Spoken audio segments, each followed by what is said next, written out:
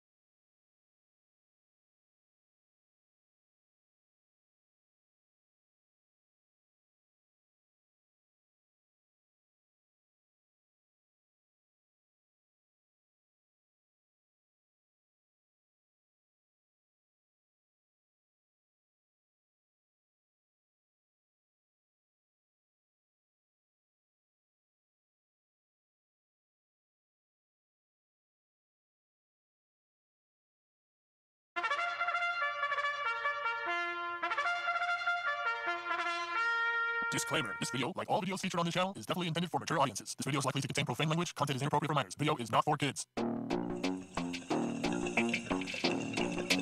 Welcome to the Dr. Greenthumb Show. Lord of mercy.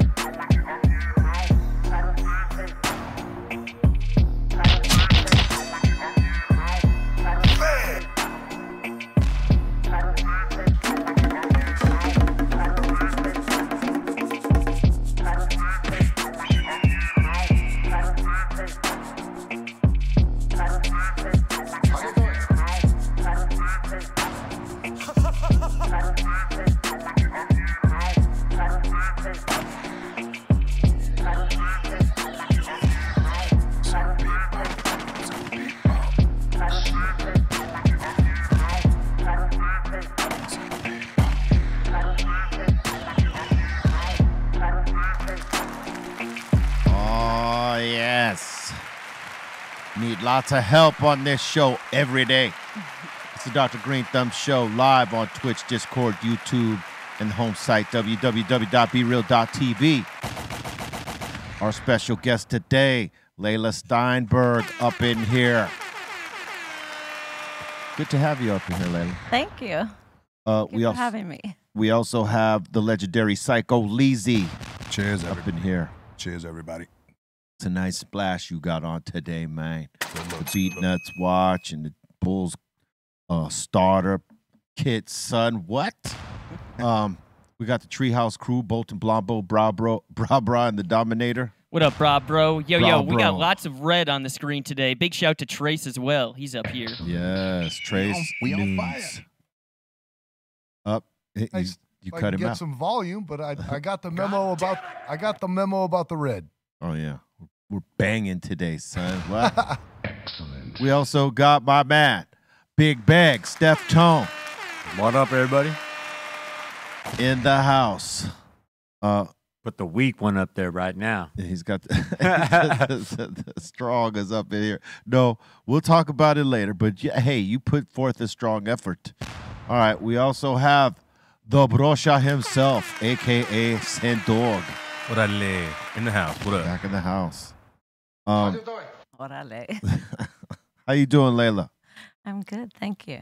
How does it feel to have all the titles? Manager, writer, educator? I don't know about the titles, but I'm so thankful to be here.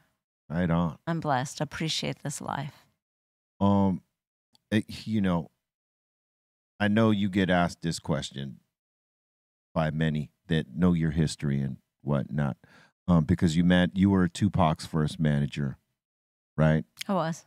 What exactly did you see in him Um, in those beginning days? I mean, I don't even know if it was about what I saw in him. The interesting thing is what people saw in me that I didn't see in myself. And I was an artist, you know, I'm from LA. Art is where we have our conversations. It's where we address trauma. It is how we work through and find humanity. And I always was identity challenged. My mom was from Mexico, my dad's family from Poland. We South Central originally, Oh, wow. 64th in Vermont. And privilege allowed me to migrate differently than those that I grew up with. So from 64th to La Cienega area to the beach in Malibu. And I always wanted to make sense of my journey. And my dad was a criminal offender in this city who became the youngest public defender at Central Juvenile Hall, Wow. went on to have private practice and eventually became a judge. So my whole journey has been about what is justice, and hip-hop was a challenge to authority. It was an examination of justice and injustice. Yeah. And so I was a young artist asking questions, and it's always so interesting because I guess I have an opportunity to share a part of the story that really doesn't get out. But we had a inner city cultural center on Vermont, and I was in the African dance company. I was the honorary non-African member of an African dance company, and I learned so much from African artists. And so the band I was in the 80s, Orlando Julius, O.J. Akamode, and the Nigerian All-Stars, it was Nigerians and South Africans educating people in the U.S. about apartheid through music. And so those were my musical roots. I was in salsa bands and Nigerian band. And so Uncle Jam's Army was really doing a lot in L.A. There was a lot going on. Hell yeah. And I knew a lot of the guys that, you know, I think the office was off Slauson, if I remember. But I grew up with a lot of people that were doing stuff in music, and I was always touring. And so every time I'd tour, I was taking tapes and flyers. So before I knew it, I was already entering the world of promotion and supporting artists that didn't have a platform because hip-hop was not even acknowledged in the early days. It wasn't developed yet neither, yeah. So I always say that a lot of the early work was built off the backs of Nigerian and South African artists, and that never seems to make the press. So I have a chance now again to say if it wasn't for some of the artists that I worked with, we wouldn't have had the kind of promotion in the industry in those early days. But back to what people saw in me, I really just wanted to affect change and make a difference in our justice system. There is nowhere you can see race like a juvenile hall or a prison, and it's all black and brown. And my dad was always in the back of my head, you know, just saying, if you're white, you get private attorneys, you have a different outcome. If you're a person of color, the justice system doesn't work for you. And so I saw art and music as a way to challenge that. And I've been working in the juvenile halls and prisons for over 30 years, maybe 35 now. I guess I'll be 63. I have to calculate how long it's been. And so Pac, like me, we grew up with parents of the 60s, parents who were activists that wanted to see change. And so I really looked at a group of comrades committed to making a difference. I don't think I understood how toxic growing up in the 60s was, the challenges of music, the things we faced, the mixed messages we got. But I also don't think in the 80s I had a clear understanding of the privilege I walked in that was different even than my own mother or my family members. Right. And so there was a group of young artists that held me accountable and said, you can get through doors we can't. Your last name will be very advantageous. Get to work. And so they pushed me. I never woke up and said, I want to manage artists or be in the business. I don't like business. So it's funny that you got into it, yeah. That, yeah. I mean, That was a long answer, huh? I just rambled. That was a great answer. So how did you meet Tupac? How did you meet him? There was a young woman. When I wasn't doing music or working, I was a young mom. I would do these programs in the schools, and the programs were for two reasons. Number one, I felt that we have a school system for people who come from poverty and another for those who come in privilege, and we don't address issues that need to be talked about. So I would do assemblies in all the schools, and I would put these topics that we need to address, like emotional literacy, like race, like inequity, and I would build musical performances around topics and themes. And then I would also promote hip-hop artists in the assemblies because that's direct access to critical mass. And I was doing that, but I kept saying I would put artists in these schools with me before parental advisory stickers were out. And a lot of the artists that would do the schools, they'd have a one positive song, and then parents would find out that there was a lot of material they didn't want their kids hearing. And I kept saying, if I could find an artist that, because all the kids in the schools wanted hip hop, and I kept saying, I want someone to come and speak to political issues and address things and have songs that made sense in these assemblies. And a young woman named LaWanda, who was part of our group, said, there's this kid who just came from Baltimore. He's the one. And it took so long. I kept ignoring her because I thought she doesn't know what I'm looking for. And she was right. And that's how it started. And we were doing high school assemblies all over. So it was like plays, almost like high school plays. Kind of, yeah. I mean, it was a musical assembly and speaking. So that's really how it started. This was when he was doing the performing arts schools and stuff like that? It was when he first moved to the Bay Area. He came from Baltimore, from a really amazing school, really mixed school with kids that were hyper talented. Yeah. So.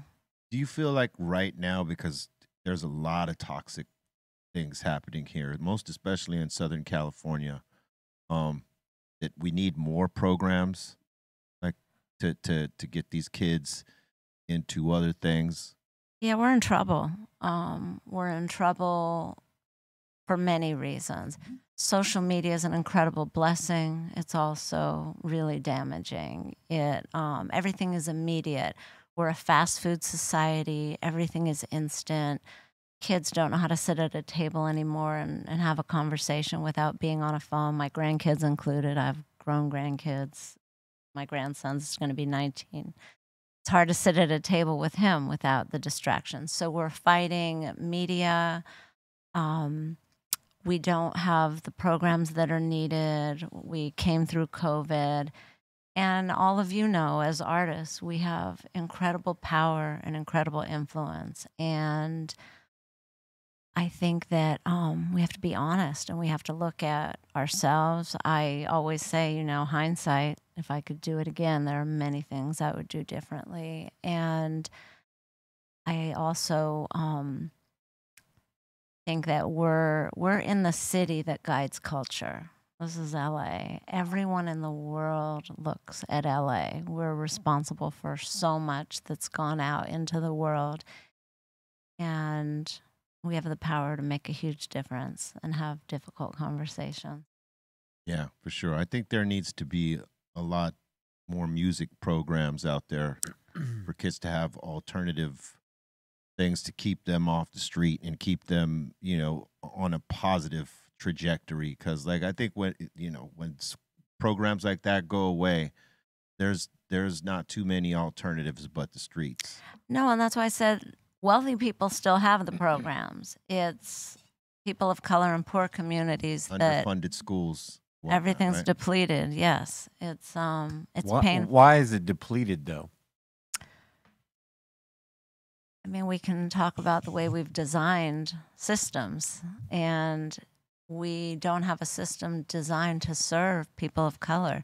when people talk about the school to prison pipeline, it's real. Like that shit is really real. No, I'm not even gonna argue. I'm not arguing with anybody. Actually, I'm asking because I want to know, like you. I feel like I share the same perspective. I want to know how do you solve it when it's so often seems unsolvable. If that makes sense, you know what I mean? 100%. Like it just simply is what it is. It's so much. Like duality is constantly ruling our entire existence, and this very conversation we're having is a complete, description of duality. It is, and it is overwhelming. If we focused on how overwhelming it is, we might not get anything done.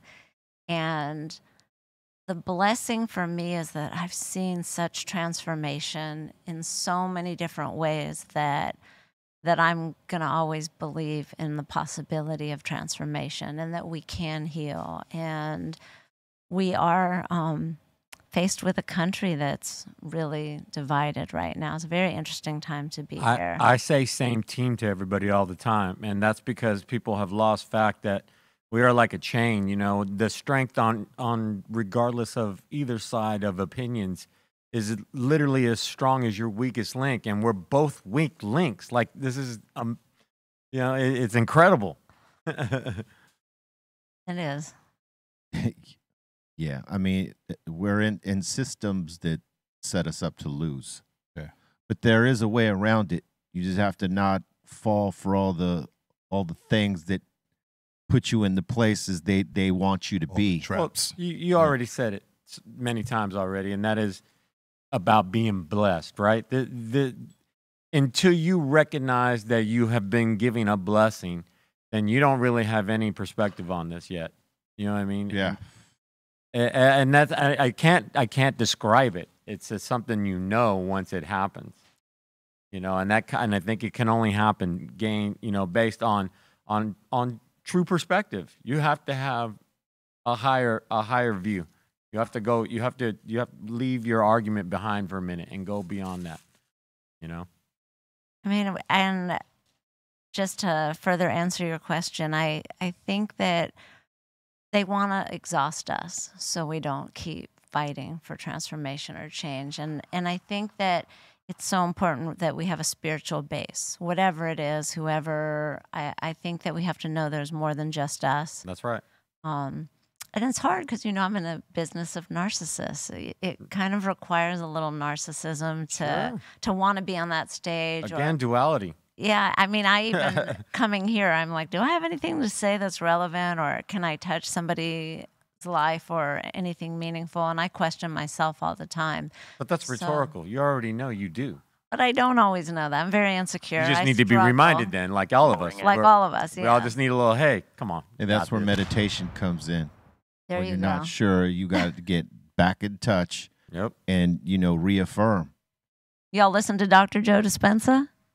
No, I've been meditating for years, but, I will look him up. Dr. Joe's amazing. I don't know him, but I think I need to meet him because I feel like I'm on his marketing team and he doesn't even know me. See, that's great marketing when you have someone like running your flag and they don't even know it, but you're like, he doesn't know, but he's really, just because you brought that up, it made me think of it. He's worth taking your time and checking out. He's a neurologist who has done incredible work. I think Dr. Joe should be in the schools. He could transform our youth overnight. His work with, if stress can kill you, if we can reprogram our brain, we can heal from anything. And I would agree then. I think that all of the youth should read the 4 Agreements because it's the most simplest, shortest little description of this whole thing.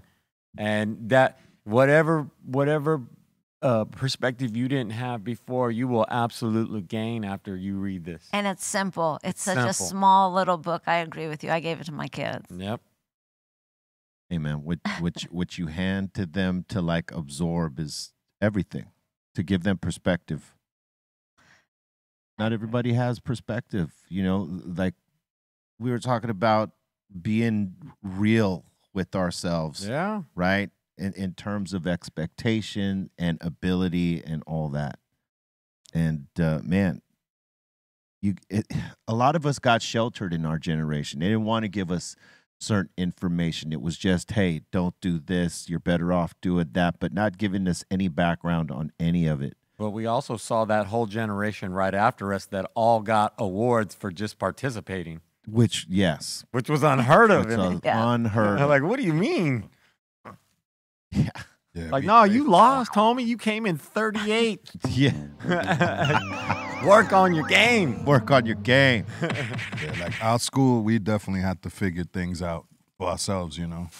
Yeah, I mean, when you come from a school system that's overwhelmed, and we've talked about it before. I mean, you know, you growing up here, you know that there's a regular system and then the track system, and those teachers are the most overwhelmed. And when you got overwhelmed teachers, they don't always teach. No, they're babysitting. They're just babysitting. They're afraid of the students and moving. Looking at their clock. Yeah, they're looking at the clock. But I'm saying they are moving students from one class to another every day, and they're not bothering to like pinpoint who's like excelling and who's not necessarily excelling like the rest of the class, and to put the work in behind them. There's so many of those type of students, they can't possibly help all of them. Yeah, but how many families are also subscribed to that way of living, you know, where like the parents are dependent upon the school system so they can simply go work, you know what I mean, to take care of their kids.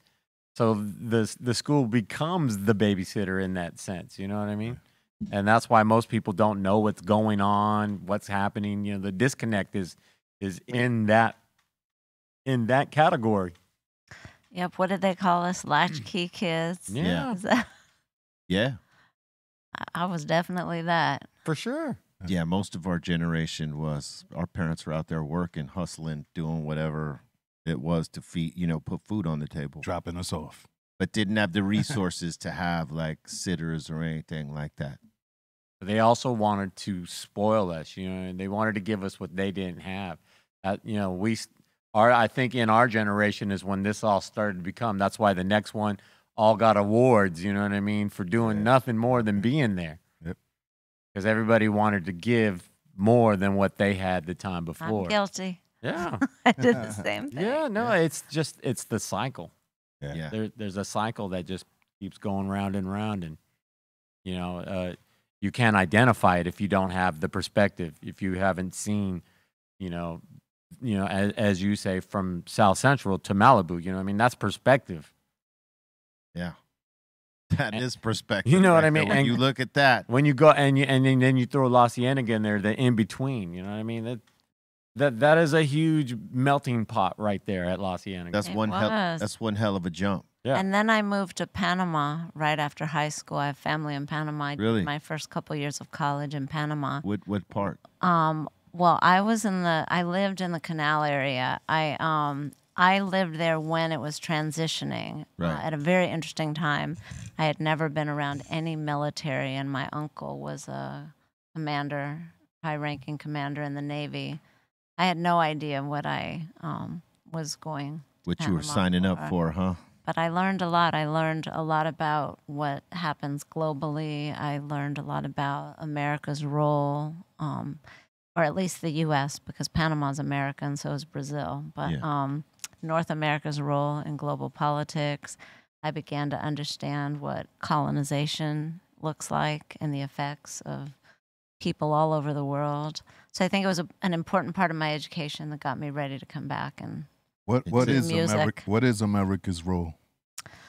Well, For the Panama Canal?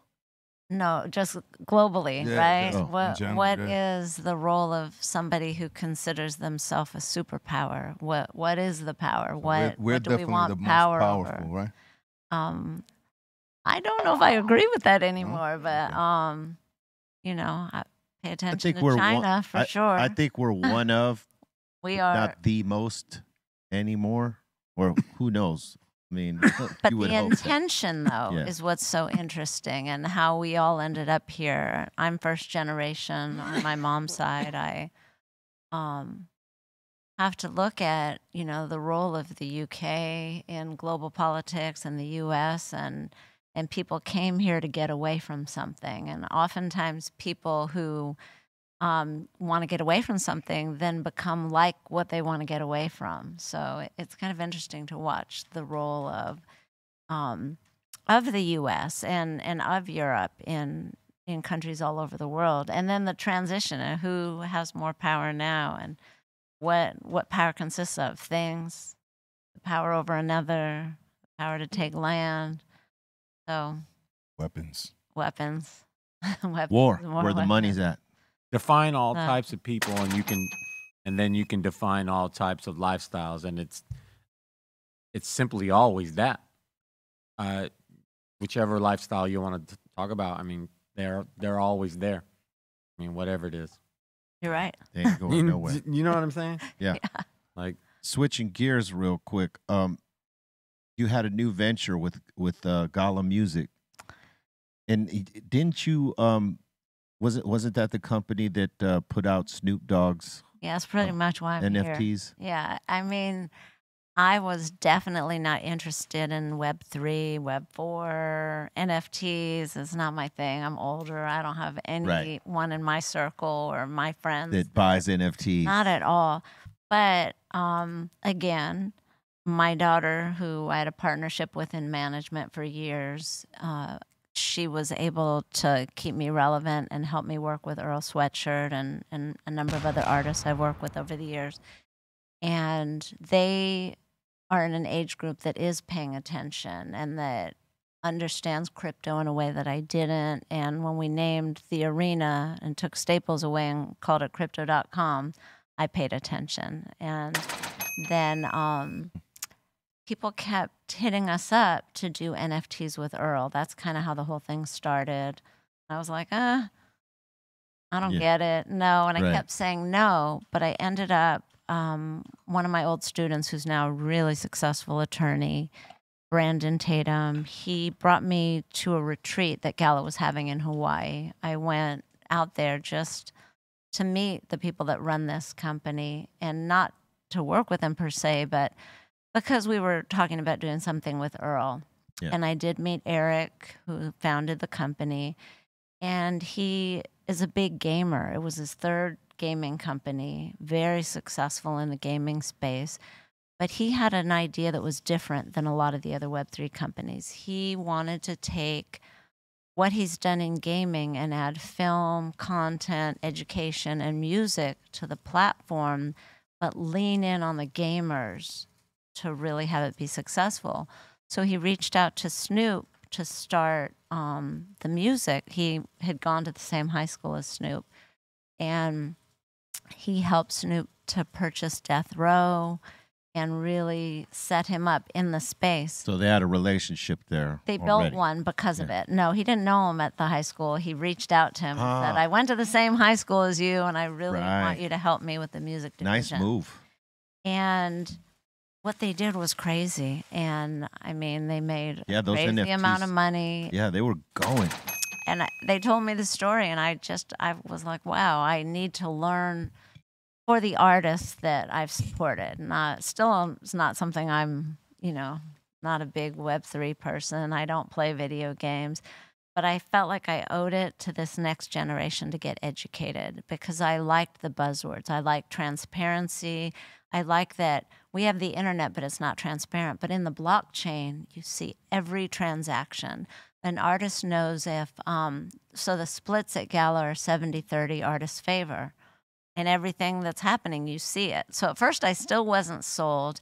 And I do a workshop called the Mic Sessions that I've done for over 30 years. Emerging artists, law students, activists all come together. And I give assignments and topics. And so I thought, let me take 15 of the emerging artists who've never been on a platform, and let's try it out with them first. So I picked a group that come to workshop, and they all got on the platform. And they were all selling out, and they were building new communities that are global. None of the people buying their stuff was from the US. And I thought, wow, this is amazing. And, I have Jewel Chang came onto the platform. She was 14 at the time. She's from LA. I'm a big fan of her. She's just my student. and she's sold out 7 times. So Damn. she sold start at 100, and you sell 100 for 100. So that's She $10,000. sold She them out. gets $7,000. I like the math. I hadn't Yeah. seen math like that for artists ever. So that was my beginning. And then I had a lot of questions because they were streaming the songs, but they weren't paying artists. And every time I'd bring something up, they were like, oh, they're gamers. They're not music people. They didn't know. But they would meet the question with, let's make it happen. So that's how I ended up spending a year in conversation with the company and with Eric. And then in December, he asked if I'd like to come help run and develop the music division. So again, I leaned on my daughter. I wasn't sure that I would take that on. And she said, you have an opportunity so many of us don't. I'll help you build the team. She connected me with Ryan Rodriguez, who I've watched him grow up, and he's been doing it for a while. And next thing I know, I assembled a team, and here I am. About to put out more NFTs with music, yes? But now there's like, instead of one way that artists are making money on the platform, now there's the live streaming, and then there's the traditional streaming. They're getting about 10 cents a stream right now. What do you get on SoundCloud or Spotify? Like 0.3. What is it? 3 cents on 10, right? 3 cents on 10 cents or some shit like It's that. horrible, and we're still figuring it out. So my commitment, because I do soon want to take some time and finish writing all these things I've learned over the years, and I'm really interested in the curriculum I developed in emotional literacy. I have a nonprofit. I still work in the prisons. So that's my passion. I do music to afford to do what I'm passionate about, and that's the youth. So I committed to a certain amount of time to really help build this infrastructure and this new model. And you can go to gala.com and check it out, but you don't have to go to Gala. There's other platforms, but I do believe we need to get educated about this space. Right. And then when you get educated, you'll probably want to go to Gala, because right now they have something none of the other platforms do, and that is they are super successful gamers, and that's who is supporting and building community around artists. So the ways that an artist can thrive in the space is you can get your music on the new games that are coming, you can do live streaming, you can just put out the NFTs, you can come up with something we haven't thought of, and they'll probably be open to it. It's a multifaceted platform, yeah? And it's new, so it's still, in the process. But I like that everyone has been open, and that when I first got there, Eric said, we don't know what we're doing, but we're going to figure it out. And he was honest. Everywhere else, it's always been like, this is how it is, and we know. And they don't really know. They're telling you they know, but they don't know anything. They're learning as they go along. But that's great when they could be honest with you. Well, he said, I don't know anything. Yeah. But if you know music, maybe you can come and help us. And I just liked that challenge. And I had my daughter in my ear. So I said that, I can commit to a certain amount of time and open the door for a lot of primarily emerging artists who wouldn't have a shot otherwise. And they're killing it. It's really exciting to see. Congratulations on that. Thank you. Awesome. You mentioned a little while ago that you do work in the prisons, and I was just wondering if you could tell us a little bit about what's that about. And So 1990, I went in for the first time. It's actually a longer story I won't tell here, but I grew up with at least 3 people that are on death row at San Quentin. And it's kind of crazy that, you could go to a school and at least 3 people you went to school with are on death row. It says something about the neighborhood, the school. And I have my dad in the back of my head, like, what was the difference? Why did they end up caught up? But for, the grace of God, I could have, my skin color and my privilege, I could have been in the same situation. We have to look at why and what. So I think that I was always obsessed with that and my father and his work. And then I got an invitation to come to San Quentin to do a show on the yard by Lonnie Morris. And Lonnie was serving a very long sentence. And so I went and I did the event on the yard. and then he pulled me to the side and said, I really appreciate what you said and that you brought some hip hop artists, but like, you have no idea that you are one of the primary folks promoting violence. You are helping to destroy the Black community. Is this because of some of the artists you were Yes, bringing in? it's because of the artists that I work with were, at the time. Who were some of the artists? Well, he, at that particular time, was talking specifically about Mac Mall because we put out a Mac Mall record, and the cover of the record was red and guns. And the crazy thing is, you know, I talked to Kyrie and Mall, and I didn't feel good about the cover. Right. And I had issues, but I always second-guessed myself or gave in because of the bigger picture, and I would let someone else's narrative justify it. But back to Lonnie. Lonnie said, I don't care if you have Black kids, Black family members, whatever it is, you're as pale as you could be, and you will never understand some things, but you will be held accountable. Wow. And I just was like, I wanted to come and make a difference, and I had some ideas, and he just shut me down. So I had to ask myself what my real intention was and why was I there. And then after he challenged me and said the things he said, maybe it's time for you to stop talking and do some listening, and I want to invite you to come at least once a month. I have a group of lifers, and I want you, instead of thinking you're bringing something to us, I think we have something to say, and you might do us good doing some listening and bringing it back to this community of young people you work with. So he was educating you in that moment. I respected what he said. I took him up on the challenge, and that's where I began going in to San Quentin. What'd you hear?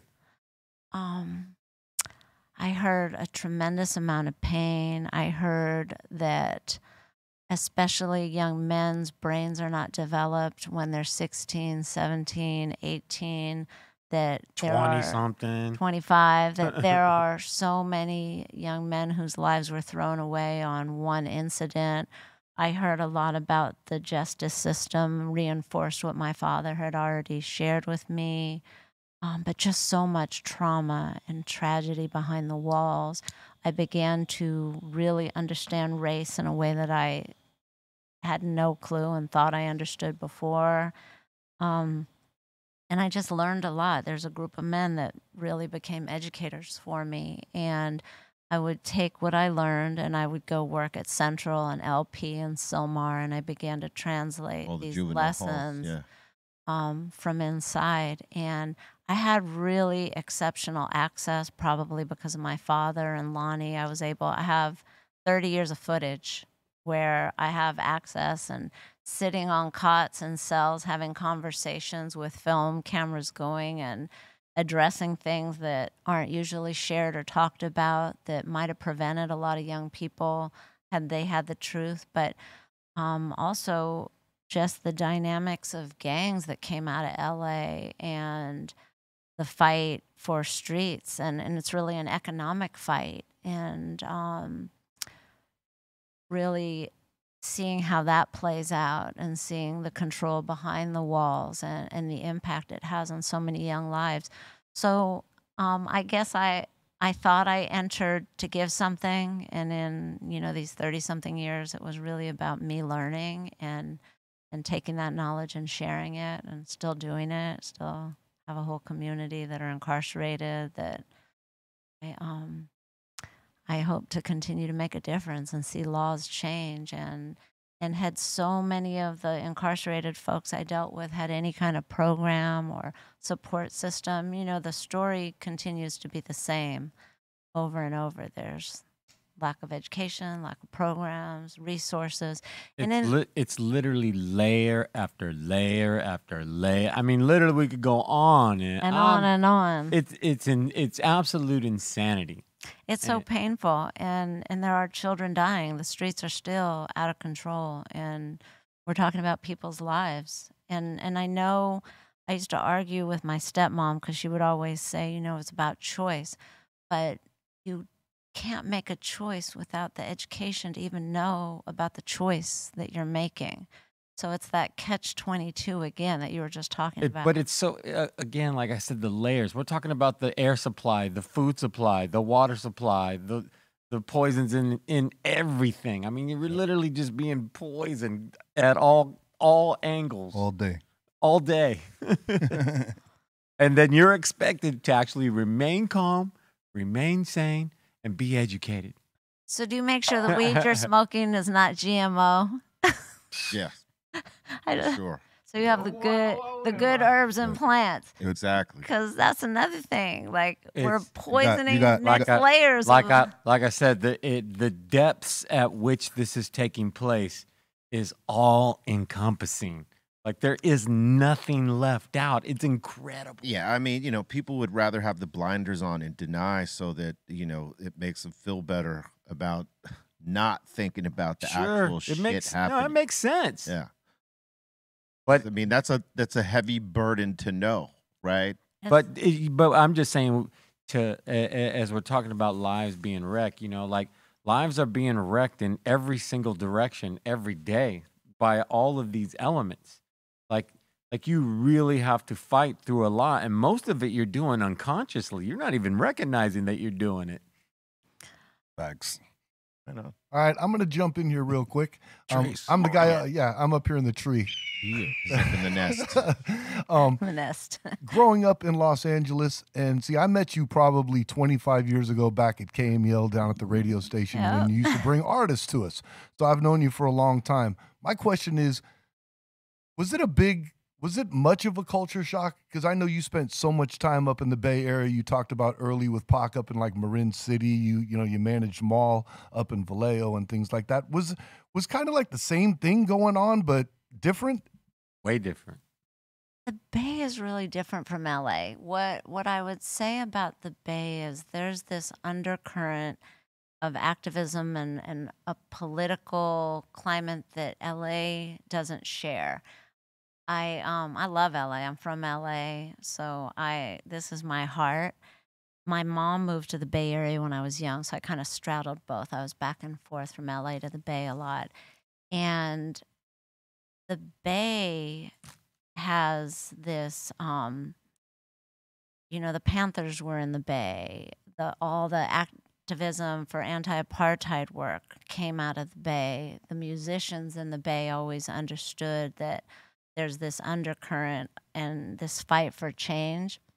And LA, Hollywood kind of messed us up. You know, Hollywood, because we were like the communication center of the world, and art and Hollywood, film, television, music are the language that speaks to the world. We had this influx of people. The more Hollywood took off, the more this industry took off. Every transplant from everywhere all over wanted to come to this city. And so those of us that are from here, we kind of got pushed out because of this influx that came here. And so a lot of our city has become very superficial and very transient. I'm not saying us and those of us from here, we have something different. Just in general. But what happened to our city, we went Hollywood while the Bay was in a fight for people's lives.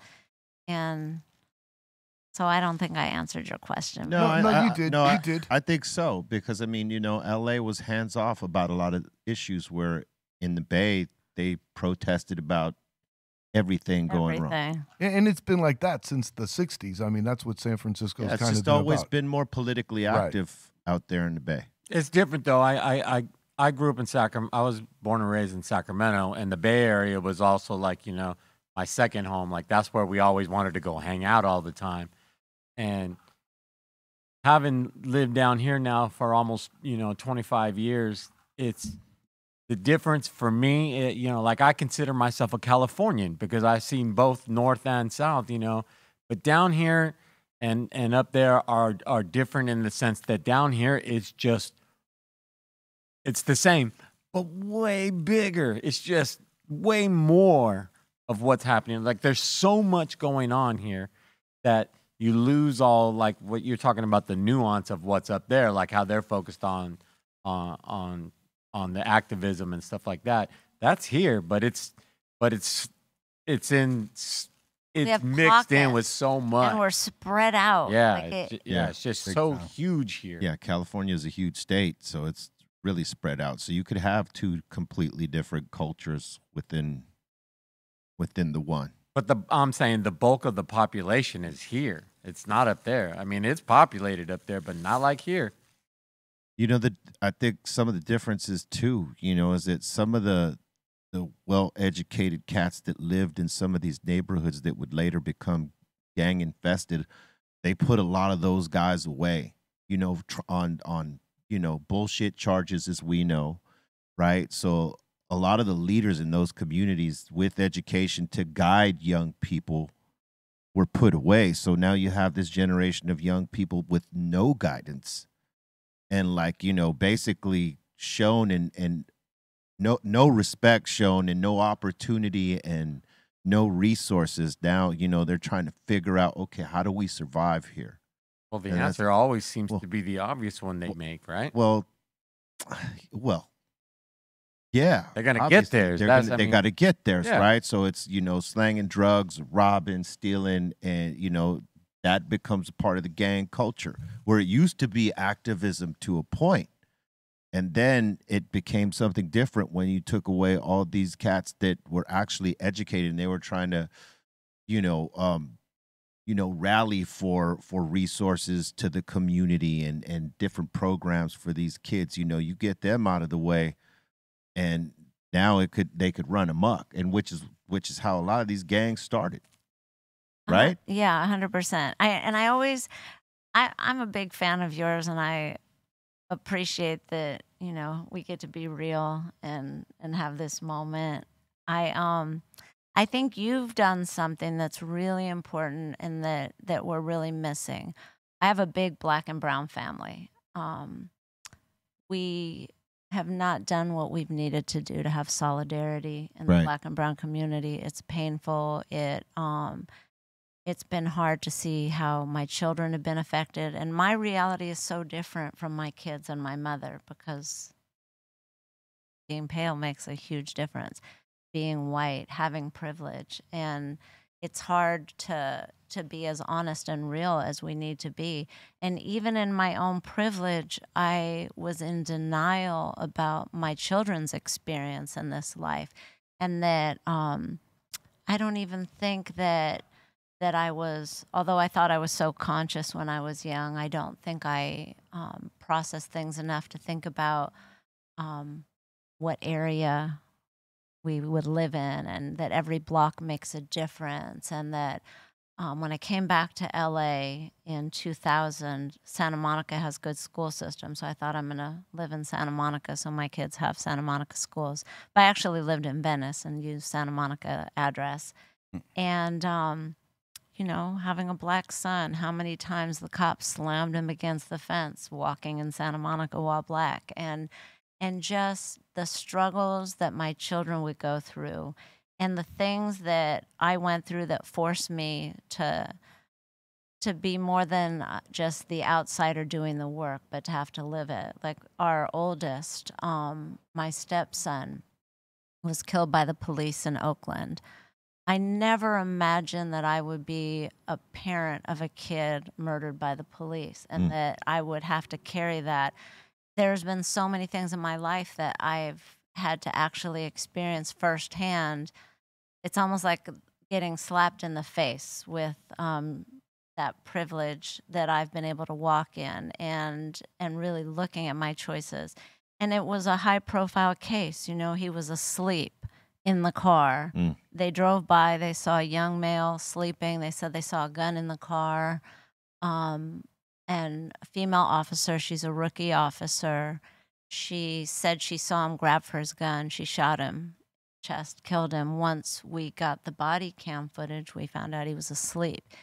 And I bring that up because the ramifications, in addition to the pain and the loss and what my kids have gone through, it follows you. It doesn't go away. And so for me, I think that I've had to realize that my lifestyle, the music, my choices, the world I've walked in, it's constantly come back. It is something we can't ever walk away from. Every choice we make, we revisit. And so I just look at, you know, you have this amazing platform and people pay attention to you, all of you actually. And any of us in our industry, because we're in an industry that people iconize and idolize, people worship artists and they worship athletes. So I just believe that every opportunity that we have to deepen a conversation or to have some impact or to apologize for any times we weren't paying attention is important, because kids need to hear us acknowledge the mistakes we've made. They need to hear us talk about ways we can do better. And we need to put material out into the world that has people thinking, and have podcasts and shows. And there's only a small percentage of the population that does that. Not enough people that have that power do it. And I'll tell you one more thing. She's probably going to kill me because I keep bringing this up. But I went to New York a few weeks ago, and right before I left, I was going to go because I had Sway's show. And for a long time, I was very uncomfortable doing any kind of shows or podcasts or interviews. I always feel very awkward. And I was like, has anything I've ever done made a difference? I go through these moments like, does this shit really matter? And we're at war right now, and we're so divided about what's going on. And I was like, what am I doing? And I got this text. I had gotten a couple texts. Is this Leila Steinberg? And I'm like, I'm not responding to this person. Who has my number? Who has I your don't number know. and asked that, right? And so I ignored it. And then they sent me a screenshot of a note I wrote like 19 years ago. And I say, Gabriella, you are like so special, incredible. I wrote this whole thing to Gabriella. Who's Gabriella? It's 19 years ago that I wrote this. But the fact that I wrote this and put my personal number, and consistency is my favorite word. I'm consistent. So I always tell people I just love that word. So I still have the same number. I said, oh my gosh, this is from so long ago, but she must be some special if I wrote that. And so I said, yep, it's me. And so she writes back. I have the whole thread because it just touched me so much. And she said, you know, you inspired me so much. And she just said these beautiful things. And I was like, oh my God, I'm smiling so big. All we can want in life is to touch someone, make a difference, and take care of our families. So I responded and I said, well, if I gave you my number and wrote that to you all those years ago, I must have seen something. I bet your poetry or whatever you're doing has touched millions by now. And she said, yeah, well, actually, you knew me as Gabby Wilson. Everyone else knows me as her now. Oh, wow. And she wrote this whole beautiful thing to me, and I told her I was going to cry. I love her. I've been a huge fan. I actually talk about her so much with my students because she's really, she's so humble, and it's so hard to find that. And she's Bay Area. She's killing it right now. She is like someone I'm such a fan of, and I couldn't believe that I didn't respond. Usually it takes me a while, but I do try to hit people back, but I just didn't know who had my number. And it was such a lesson for me. And she said, I know it's random, but I've been waiting all these years to tell you.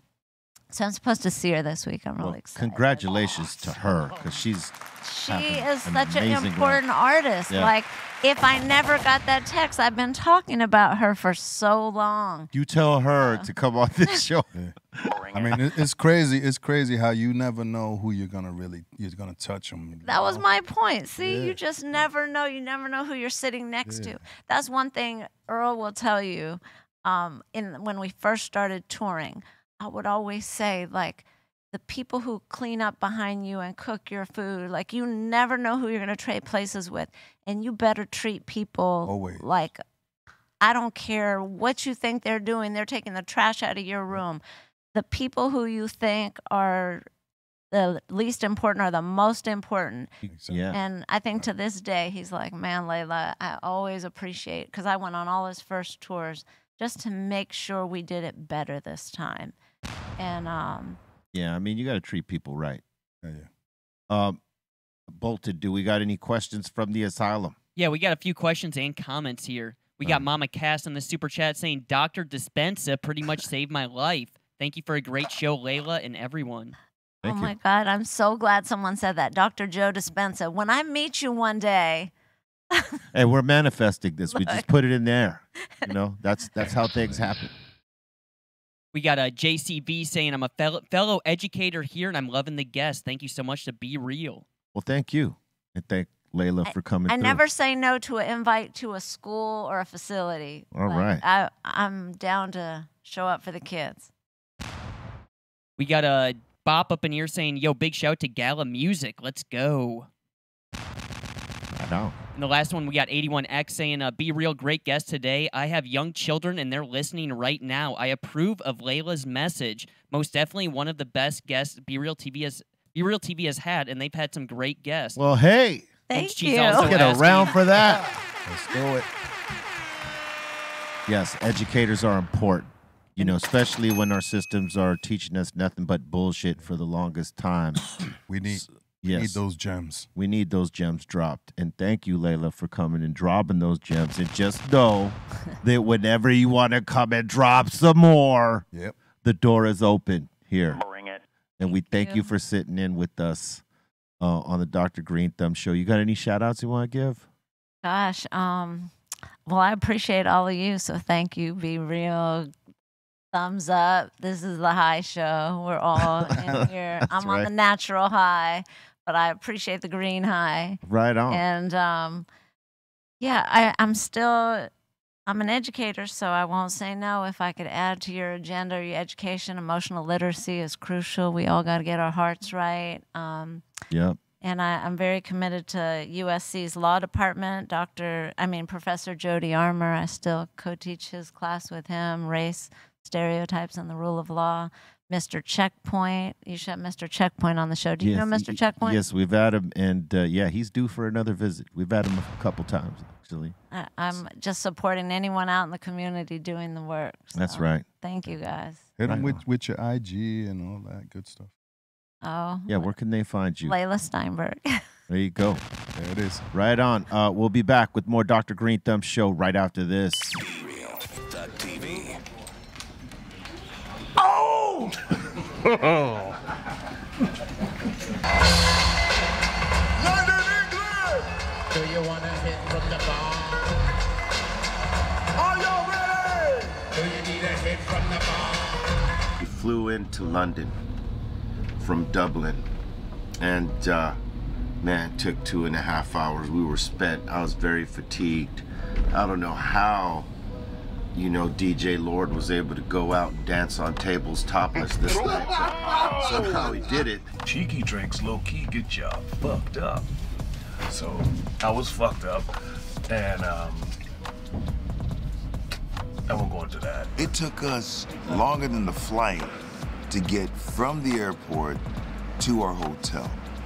It took about, I would say, an hour and a half, maybe 2 hours, if that. The way that they have the streets now and everything, like it's impossible.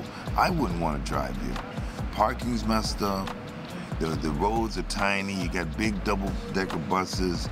All these cars coming from all the directions. The roundabouts. I don't know how y'all do it, but y'all do it. But I don't know how y'all do it. It's tough doing these shows night to night, and then on a day off you have to travel and then deal with, like, a whole 2.5 hour ride from the airport that's supposed to be an hour or something like that because of traffic and whatnot. But and it'd been hard to sleep those last couple of nights, so I was feeling real fatigued. But due to a lot of vitamins and hydration, I was able to bounce back. And I was rather excited for London because London always gives a lot of energy. I don't remember one show that we've had here that wasn't buck wild, and that was the thing. Are they gonna beat Ireland in terms of energy? Because Ireland was just energy. And London, England came with it. We were feeling good before we started. A lot of our friends had showed up, You know, salute to Bobby D, came through. Salute to our boy Kieran, came through with the squad, and you know, our boy Kim, who provided us with some good stuff. OB Trice, our boy Miguel from Paris came in. A lot of people flew in for this gig from different places, you know, even just some of the fans that showed up there, you know. So it was a lovely vibe. Our agent was in the house, Scott Thomas, salute to X-Ray, all coming to support and, you know, to see Ice Cube and Cypress Hill like mash this thing, because there's been a lot of hype for it for a long time. To my brother. Before the show, we did the meet and greet where a certain amount of people get to come out and.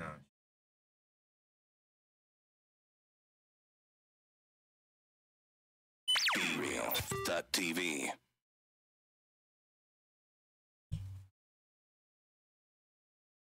And now this. Hey, how's it going, you guys? It's Ariana coming from you live again here at Dr. Greenthumb's LAX. We're located here at 5494 West Centinela. That's just 10 minutes away from the airport. We got a bunch of daily deals, rewards programs, 30% off for first-time patients, so definitely come and check us out. And back to you guys at the studio. Oh, that was great. That was a great job right there. Just great. Bodega coolers are a lightly sparkling and refreshing cannabis beverage. Using all ingredients, Bodega coolers provide an elevated twist on the California Coke Classic cooler style beverage. 25 milligrams of THC per 12-ounce can, and the Bodega Slim can is 3 milligrams of THC with 2.5 milligrams of THCV in an 8-ounce can for a more subtle and social effect. Both cans available in the pineapple and cooler and pear cooler flavors. Grab a Bodega cooler at a dispensary near you, y'all. All right. Don't fucking lie. Yeah, it's all live. That's the beauty of this, though. That's the beauty of this. That it's live. Salute to the strong one. Let me tell you why. We're not going to go into submissions for a minute because, you know, we're going to talk about some things.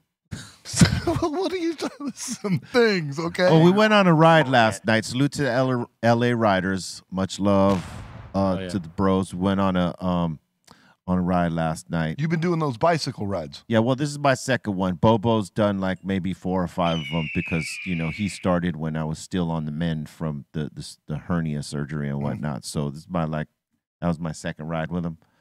And Steph went with us, in Rojo from Red Line Reserve went on the ride with us.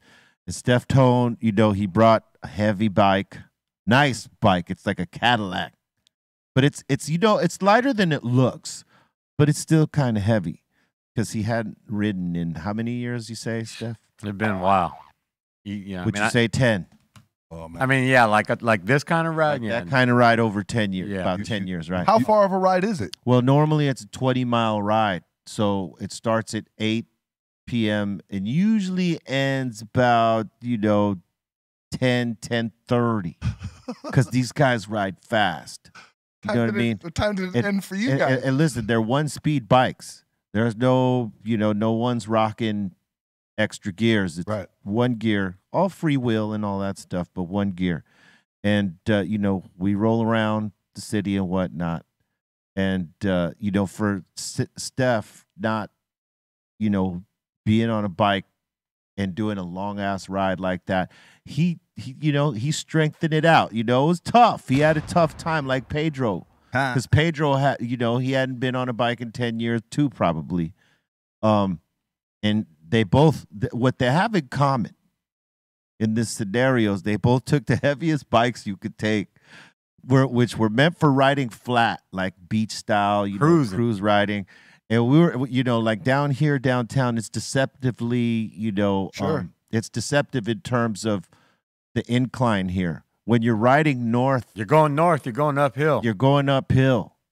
Wow. When you're coming back down, you're, you know, cruising cool. And if you're going like east or west, depending on where you're going, there's Yeah. there's hills there, there's inclines there, And I learned that last night. and he I know you I felt. did not. I was not aware of this at all until we started going back up north. I was like, man, we are going uphill the whole way. And Yeah. then we turned and we hit like the faintest little hill, and I was like, oh, How many people do you took guys me ride? out. How many people are out riding around with you guys? how many would you say was with us? 30 last of night? us, maybe? Nah, there- 25? Probably like 20 of us, I think. Nice. It's somewhere around that. Nice. How'd you wake up this morning?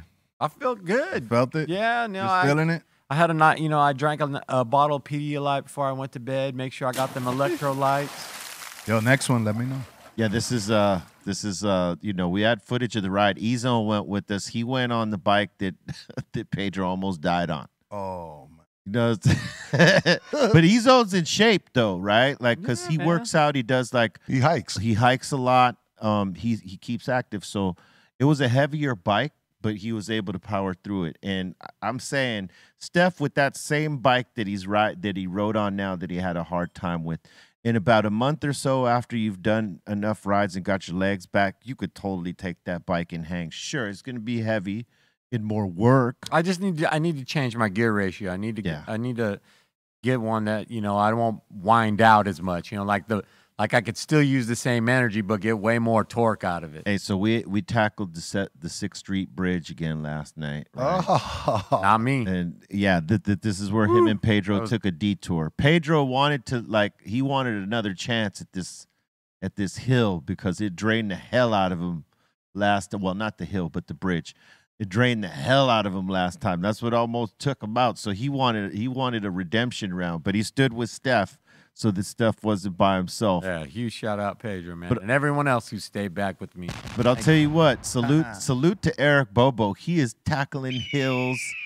He's crushing it last night. Nothing. Yeah, he's crushing He's correct. Like Bobo got legs again. He is bro. so into bicycling now that this morning at the photo shoot, he comes up to me and said, "So Trace, we got to get you into this bike thing." So now Well, you need a light bike and you need a big bike, and don't do a heavy bike. Yes, and get your legs ready, B, before you even try to get on it. Yeah, I'm gonna have to do some running before I get into that. Because here's the thing. I hit that slightest hill, my leg said, "No, we're done." You know, the thing, it's over. The thing is you think it's going to be some easy ass ride. It is not. They could make it easy, but they don't. I already knew that I wasn't gonna be able to ride up that little hill, so I was like, all right, I just got to get off. I'm gonna walk it. It was trying to walk. When I got off, I was like, legs were like, nope, you ain't walking nowhere right now. So I'm kind of, I don't know if I don't live here anymore, but what hill are you guys talking about? Well, 2nd Street is nothing. This is not a hill. Well, yeah, now look. So riding down here, Sen, right? You don't notice it because you're mostly in a car. But when you're on a bike, you notice if you go let's just say north on Broadway, every street or north. any street going north, San Pedro, Alameda, it's all on the incline up a little bit because it's going up towards the hills. Yeah, the foothills, right? So riding a bike, you feel that. And especially a bike with no gears on it. And it's a slow hike up. It's not like where it goes like this. It's just slowly going up. So you think it's going to be an easy ride, and unless you got legs, it is not that easy. And then, these guys like to ride up to let's just say Dodger Stadium. That was the original plan, but we knew that that would have been hard. I wasn't going to make that he wouldn't have made that, and we didn't want him to make it. So, but we knew that there was that little detour. Let me ask you something. Could somebody come with a regular mountain bike? Or it has to be a fancy schmancy? These are not fancy schmancy bikes. These are 1-speed bikes. That's what I'm saying. They're pretty bikes. They're nice bikes, cool bikes. I can't just come in a dirty old bike. These are bikes meant to rip, son. That's what I'm saying. They're BMX bikes, but bigger frames. Yeah. You know what I mean? But no one's there riding a mountain bike. Yeah, that's what I'm saying. No. So, in one gear. I guess I'm out of Yeah, here. it's 1-gear bike, BMX style. No, you could ride them. Does it have brakes? Or I mean, that's all I got. Yeah, you got brakes. Oh, it's okay. free wheel. It's free wheel. It's just 1 gear though.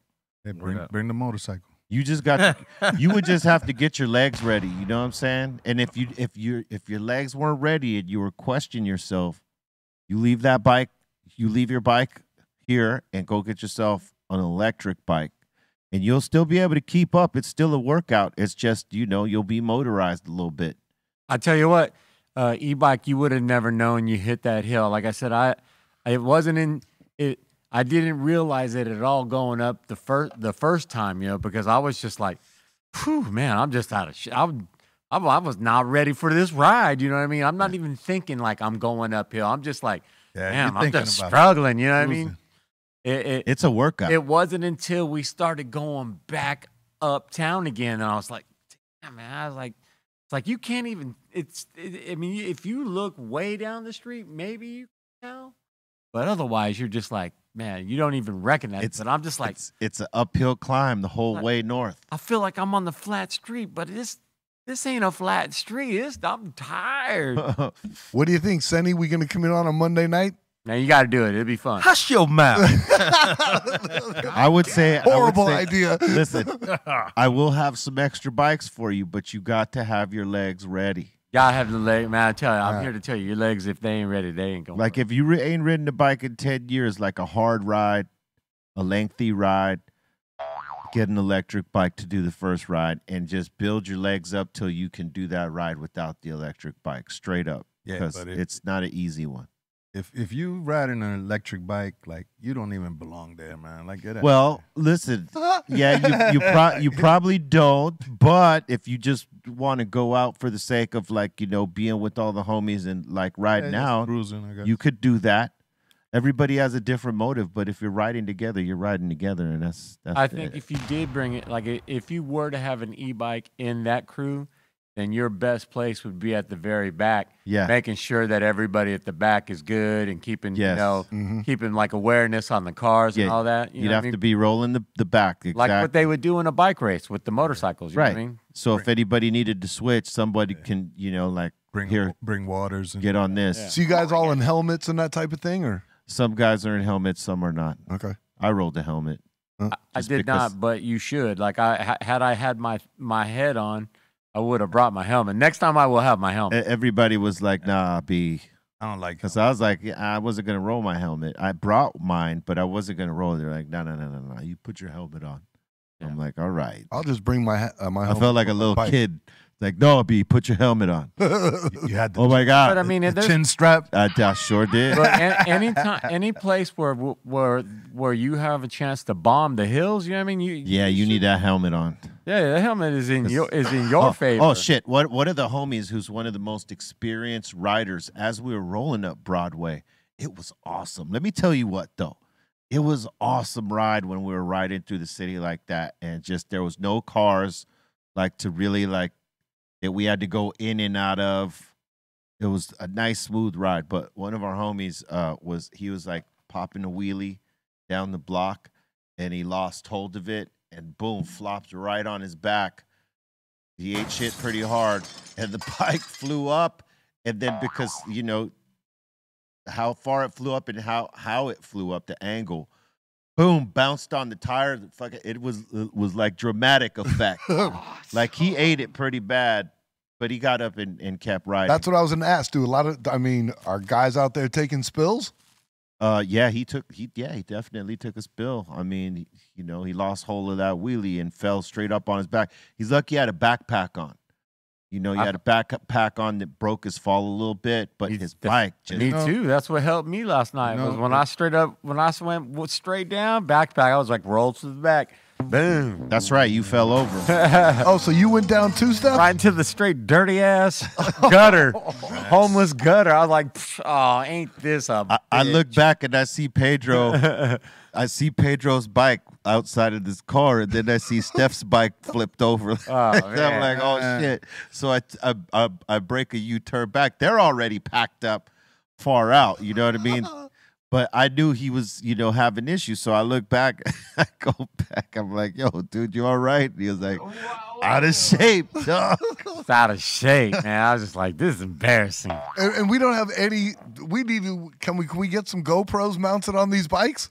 E-Zone had the one GoPro. I'm sure you'll see his footage, and those guys film everything. They're constantly like They were all. I'm bringing up the rear damn near the whole time. So what's at the end of the line? Like when you guys finish So we do waiting for you. So it's supposed to be like 2 stops, right? One where you take a long ass bit of a ride, like 20, 30 minutes, and then they stop like at a store somewhere to get, drinks or whatever and like a smoke.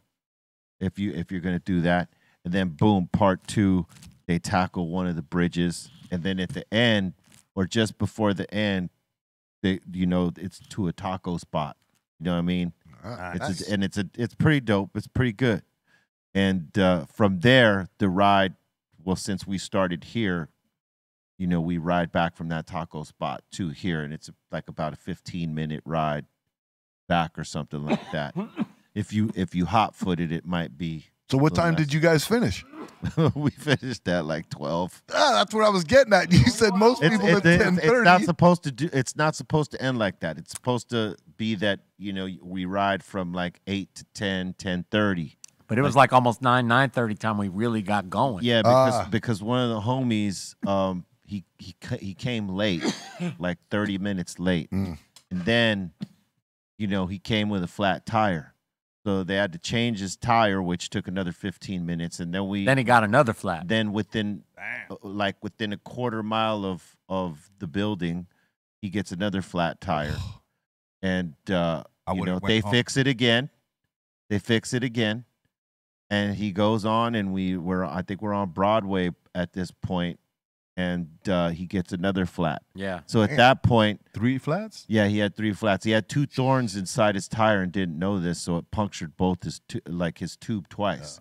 So he ends up, Ubering back, got his car, and just followed us the rest of the night. But that set us back like 45 to 50 minutes. So realistically, that's why we went so late. And this whole time, I'm pedaling uphill on the faintest grade, not even recognizing it. Just like, damn, man, I need to do this more. I'm glad I'm doing this, but I need to do this more because I'm not ready for this right now. Let me ask you. It didn't even connect with me that I was going uphill. Let me ask you something, B. Is the nighttime the best time to ride? On a Monday night, yeah. On a Monday night, because by the time we ride, all the traffic is pretty much gone. There's still cars on the street, but we have like a way to communicate, hey, there's a car coming from the front or the back or any of that stuff. So it's pretty cool, because it's not a lot of traffic to contend with and worry about asshole drivers. And it's not a Friday night, which I would not want us to do because, then you got some drunk asses around driving fast and reckless and stupid.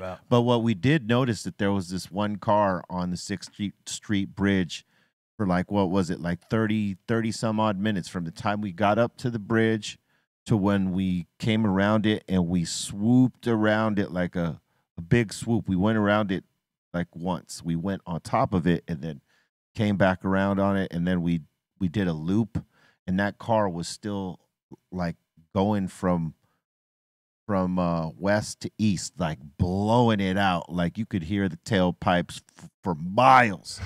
This dude was stepping on it.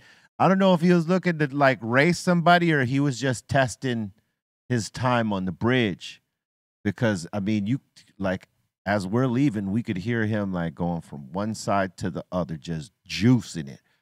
And what about the police? Are they messing with you guys out there? At that time of night, they just weren't present. They sent a helicopter later, but then he disappeared for a second. When the helicopter left, he came back on the bridge and was like, row, row. But what about you guys riding the bikes? I'm asking about the police. They don't mess with you if they see 30 bikes going down the street? A cop saw me the other night. He couldn't believe it was me, and mostly because I was wearing a helmet. He was like, be real word.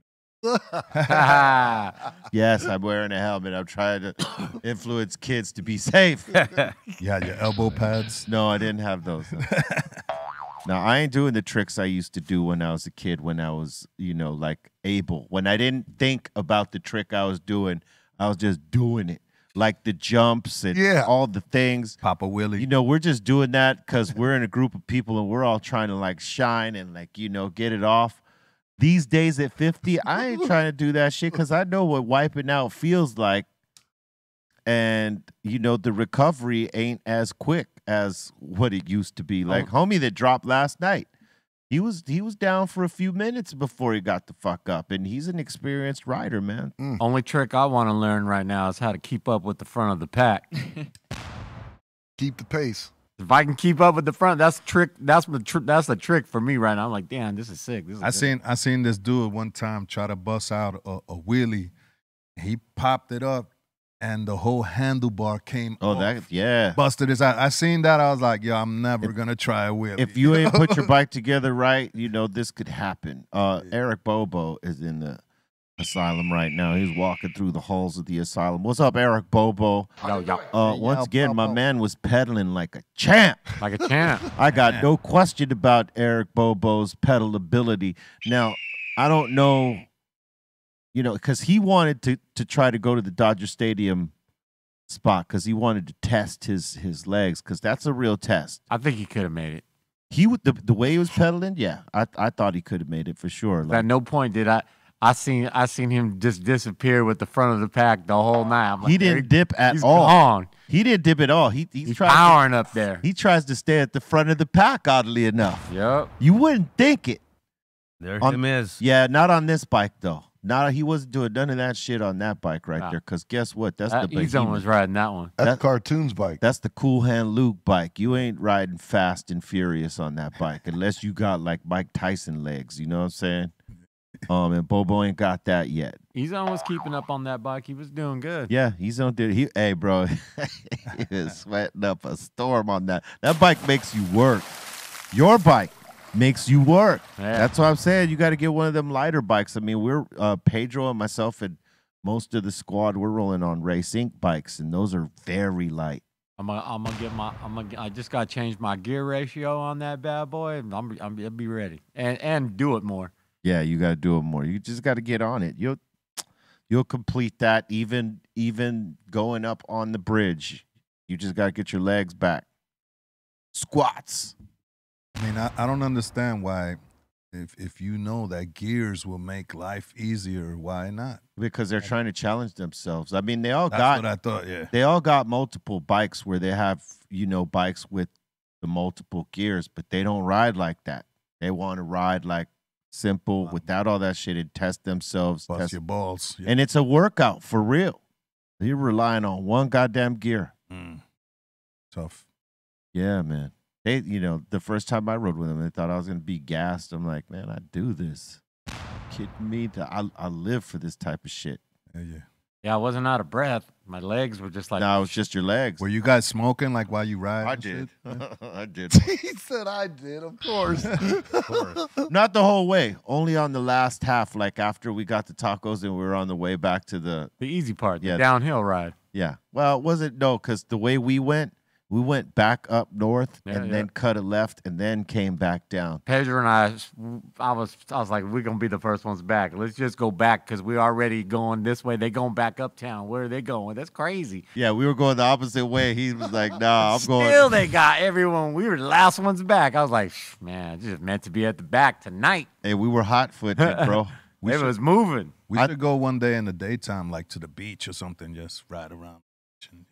It's nice riding around downtown. And drink man. beers. I beers, yeah, stop by. That's what I like. I like actually, because what I've really been into a lot lately is I actually been enjoying seeing all this graffiti. You know what I mean? Them towers, man. Seeing what people go through to put their names on them buildings. Oh yeah. Come on, man. That's a lot right there for the art and just for even the cause. You know what I mean? Just for the notoriety. Yeah, it's for the notoriety. I actually saw those towers for the first time in person not too long ago. And it's even more impressive in person than when you see it on TV. Yeah. Or the socials or whatever. You see those buildings just hit up. Yep. It makes it more of a grander thing, like, wow. Like there was a fool standing up there on the ledge. Like there's no balcony there. He's on the side of the building at 20 floors up. Yeah. Like hell no. That part. There's no security there for you. There's nothing you there. One wrong slip. The wind. It just gust of wind blow you right off. Yep. Or if you got dizzy for some reason. Because there ain't no big fat boys up there on that edge. Yeah, look at that. Look at that. I mean, he's got a few steps, but still. Like, if you're afraid of heights, that is definitely not your thing. Yeah, that is not the business. All right. Let's get into a few submissions here real quick. What? Time. Submissions.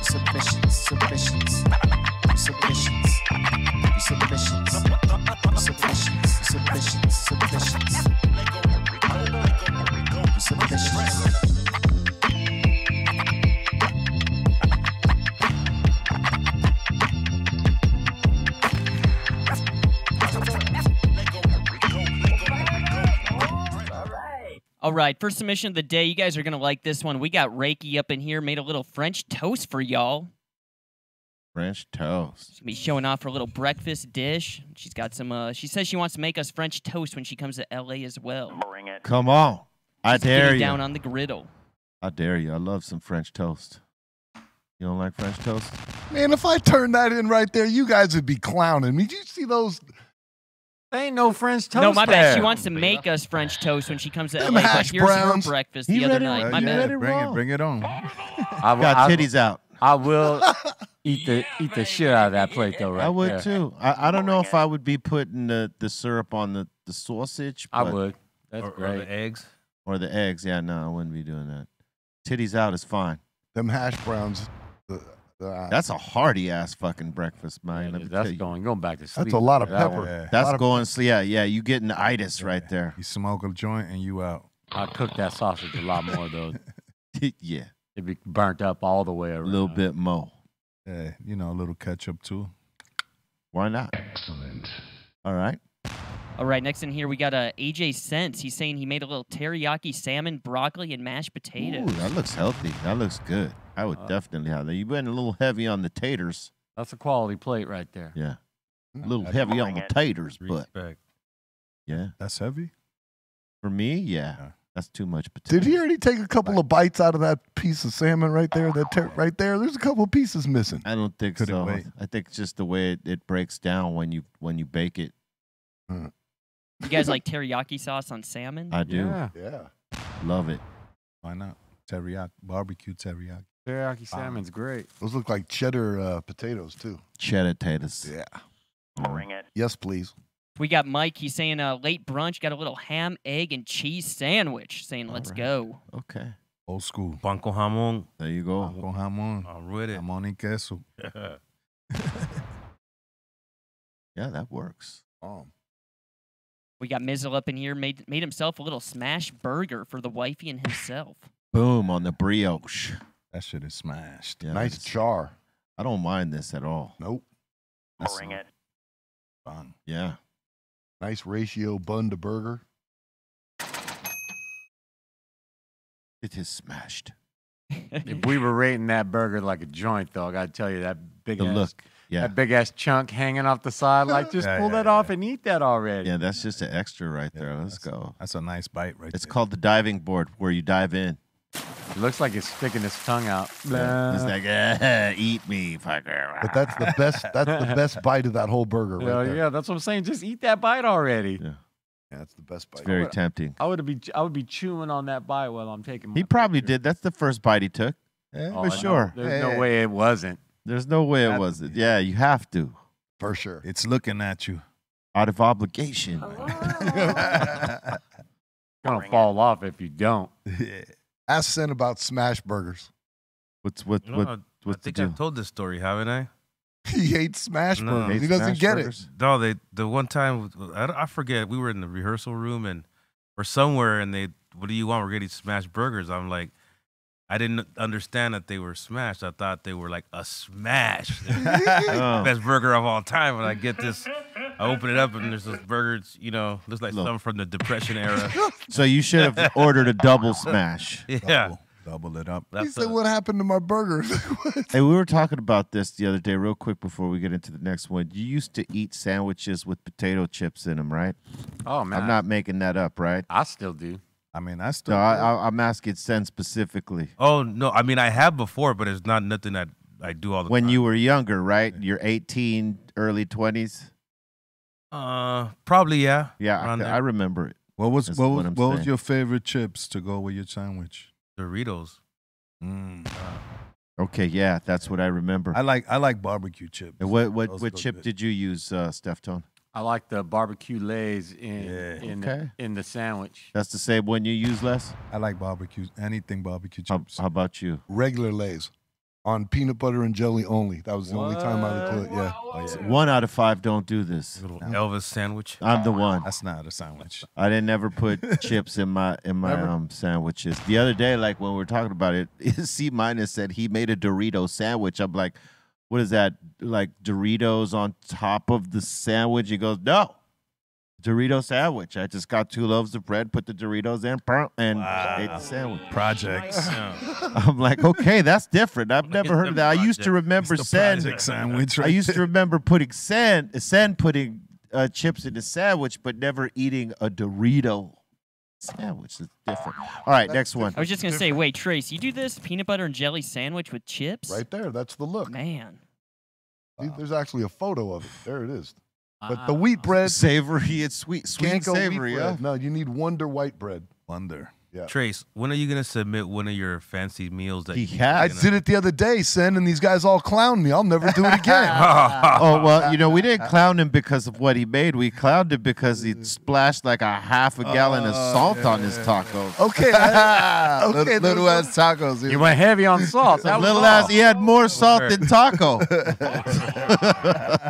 Yeah, that was our only comment was the salt. The salt made made it look like a taco. Yeah, but then they make a highlight reel out of it, and then I come next week and it's on a loop. It's like And that long ash just hanging off the joint. Yeah. Like, when's that ash hitting the taco? said it was like, hey, do you need some taco to go with that salt?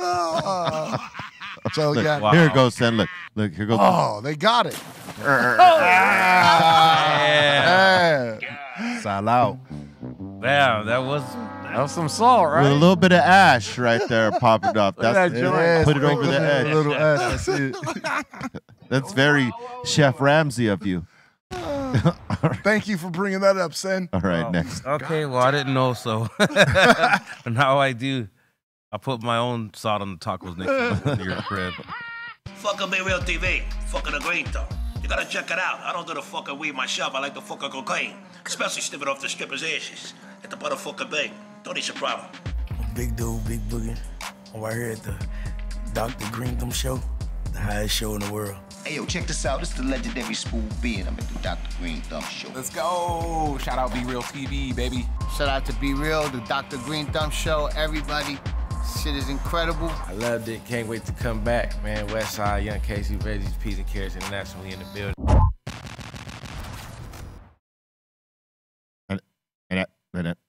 And now we open up the doors to the insane asylum. That means y'all got a comment, question, shout out, suggestion. Pop it off, B. But right after this show, the Mix Show, Real Psycho. Make sure you check it out.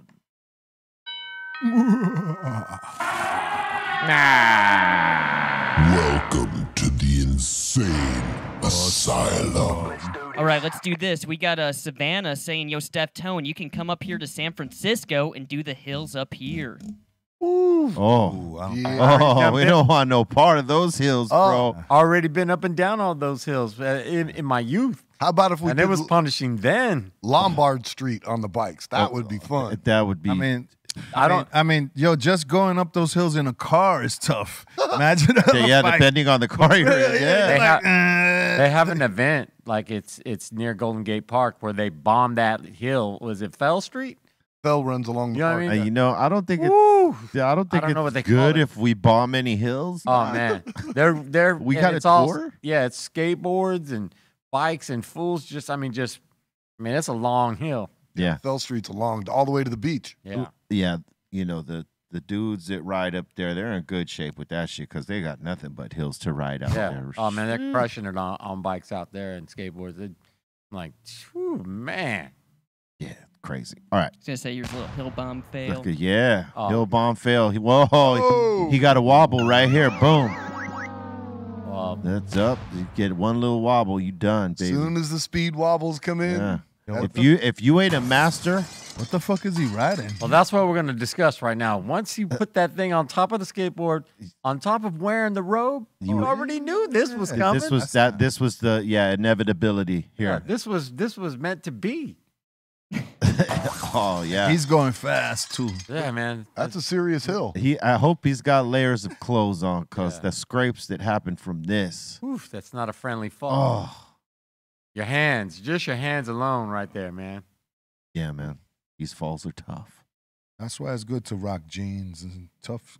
You know, if you're gonna do it like that, be bombing, you better be wearing 3 pairs. You better have some leathers and some knee pads. Yeah. Shit, leathers, like padded gloves, tough clothes, all the things, padded everything. All right. Big up to C-. He's rating us with his Twitch party. Salute to C-. Yo, Big C. Twitch rating. We got the Gooch up in here saying, yo, B, today's my birthday. Just wanted to say I enjoy watching the show and being part of the 5150 fam. Salute to you and everyone on the Dr. Greenthumb crew. Thank you, sir, and happy birthday, Gooch. Happy birthday. Yeah, squeeze. Salute to you, man. Celebrate yourself with all your bestest friends. Smoke some good weed, no boof at all. You already know. Get drunk.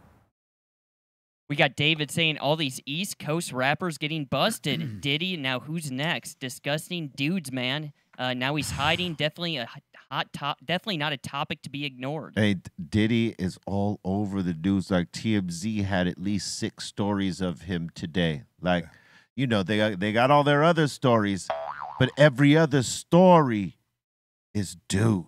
And social media itself is just it's out of control. Yeah. It's every story, every news outlet, every media outlet. And at this point, like, a lot is being said, but I'm sitting this one out just for a little while because there's so many different stories being told. I just let it unfold. There's a lot of nuances going on. So everybody just be patient and let it steer its course. I don't think they got anything on Diddy.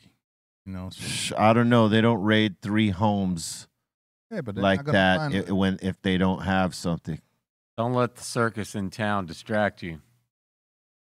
Big time. Pay attention, people. Yeah. Well, again, they don't raid your crib, 3 of them on the same day for nothing. And take away your kids in cuffs. Yeah. Well, we'll see what happens. You know what I'm saying? Seems like there might be something there. I don't know. Maybe it's me. It could be, maybe not. Okay. It could be, maybe not, but we'll see. You know what I'm saying? It's just he's all over. It's like undeniable right now that like he is. Might find a midget in the closet or something, you know. True that. That's a possibility. That's a thing. That's a thing. I mean, hey, listen, he's been like in the last couple years, it's you know, a tough time for dude, and it just got tougher. We'll see what happens though. All right, next. Next up in here, we got Heebie Jeebie saying we need a yellow wristband for Steph Armstrong. Right on. We got Mama Cass. You guys were talking with Leila earlier. Mama Cass is saying we need to move back to a traditional life where one parent stays home. Yep. Yeah, well, you know, Send dog is your turn. People will argue that. Right. Like the thing is if you got 2 people and their jobs ain't paying enough, one job ain't paying enough, you gotta, you know, the other person gotta work, and sometimes that ain't even enough. So like, what do you do?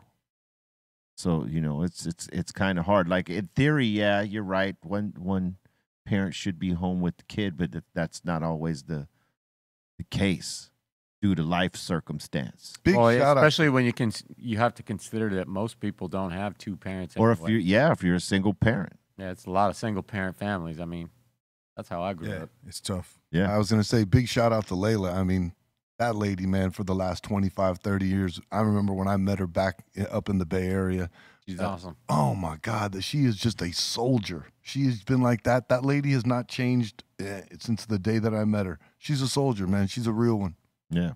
Salute. Yes, definitely. Need more people like her. Yeah, man. We got let's see, my favorite stash, my weed saying, can I get a happy birthday to my dear daughter, Marisol, a.k.a. Buggy? Happy birthday, Marisol. Yeah, Buggy. Happy birthday. Happy birthday. The big 15. Much love. You keep out of trouble, Marisol. You said that as soon as you heard 15, huh? He was like, you stay out of trouble. For real. One more year till you can get your lice. Let's go. Hey, don't you stop that up there. Yeah, what are you trying to do, hurrying things up? Before you know it, she's going to be asking for a car. Oh, that's right there. Yeah, next year, You can't get away from that one. We got a Papa's Pieces saying to everyone affected by the bridge that collapsed in Maryland today, love and light to people who lost loved ones. That shit was crazy. Have you guys seen that? I haven't seen it, but I heard about it. A container ship ran into this bridge in Baltimore, collapsed the fucking bridge. Crazy. Yeah. You got footage of that? I don't have footage of it. I got a picture right here for you guys. Bust the picture out. Last time I heard, they were looking for 2 people, I believe. Yeah, apparently they lost power. They got like a SOS or something from the boat. Something happening on the boat. And then I guess they lost control. It crashed into the bridge. There was cars going. I don't know if there was cars on the bridge, but it collapsed. I don't know. Was it a low bridge and like not meant for those ships to come through? Like that boat was going down the wrong way? No, it looked that way. No, I think there was a place for it to go, or maybe it, like I don't know, maybe that he like went off course or something. Because it doesn't look like it was meant to be a way for like that. Like that ship was not in the lane it was supposed to be. It was not in the lane it was supposed to be at all. Foul ball. But they said that they lost. That they lost control of the ship, that there was like a SOS signal that went out saying that they lost control of the ship. So it just drifted wherever it was wanting to go. I guess so, yeah. That's what I'm saying. Like when it happened, it was on a course for this. Yeah, there was nothing they could do. Yeah, they have a different pilot, right? That from it takes it out of that area that it's docked in. He takes it out, and then then the captain sails it from there from wherever they got to go. Right. Generally, the tugs will bring it out. Yeah. So it wasn't we watch port all the time. So it wasn't the main captain of that particular vessel that brought it out. Wow. Yeah. Something like that. All right. What else you got? I was gonna just show you. I got it right here. Ooh wee. Yeah. See, it's not meant for a boat like that to go under. Was there cars on it? That looks crazy. I did read there was some cars on there. Oh, yeah. That's nuts. Damn. Took the whole bridge out. Damn. Bridge is done. Took it all out. I believe 6 construction workers were on there. The company that owns that vessel, they're fucked. Oh, it's over.